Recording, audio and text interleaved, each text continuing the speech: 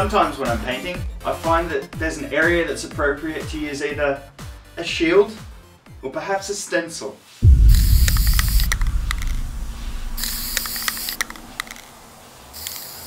So I'll have a look at what I've got on my desk and I'll use it.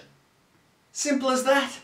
In this particular case, I found that there was an area on my artwork that had a shadow, and then immediately next to it was a really sharp highlight. And I thought, well, this calls for some sort of shield. So I look up, there's some blue tape, I grab it, cut it up and put it on the artwork.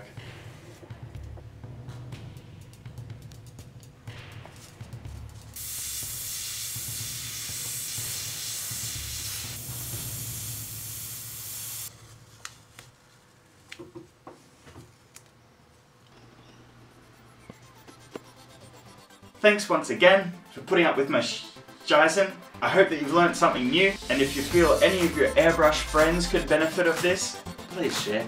Have a great day, and spread the love!